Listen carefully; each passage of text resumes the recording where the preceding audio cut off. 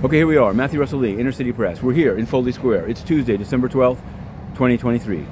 We're covering many cases. In fact, Inner City Press reported on 8 cases, 8 trials here yesterday. But I'm going to begin with something that's not a trial, but a leading toward trial. It's the Commodities Futures Trading Commission versus Gemini. We covered it, a blow-by-blow, where the CFTC is charging false and misleading statements by Gemini. Gemini is responding with massive discovery requests, as is their right, as they should. They're seeking many depositions. The judge sort of shut them down and said you should just do interrogatories, which means written questions. As that case gets to trial, we'll be there.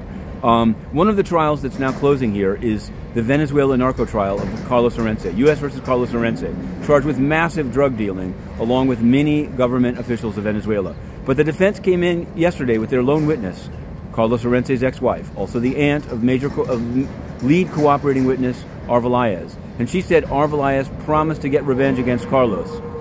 The government tried to say, don't you have an incentive? You have 2 children with the defendant. It is what it is. The jury has the case, and we'll see what's going to happen. In other Venezuelan news, believe it or not, El Pollo, Hugo Carvajal, is supposed to be in a proceeding today. We're tracking that one down. It's in the docket, and so we'll be there. One of the other trials, not criminal. There's a lot of fraud trials that are deeply troubling, but there's a civil case that I hadn't expected to find, in which former NBA player Matt Barnes, finally a civil trial for his alleged chokehold choking of Miss Vecino in 2016 in a nightclub. It's taking place in the building behind me, 40 Foley. So we're tracking all of these, and we'll be getting to the bottom of it. That we're still, yesterday we reported on Bennett Sprecher, the Broadway producer, charged with, convicted of child porn, given probation, now seeking under seal to get the probation removed. Well, we wrote in, and the memo has been released, but not the exhibits.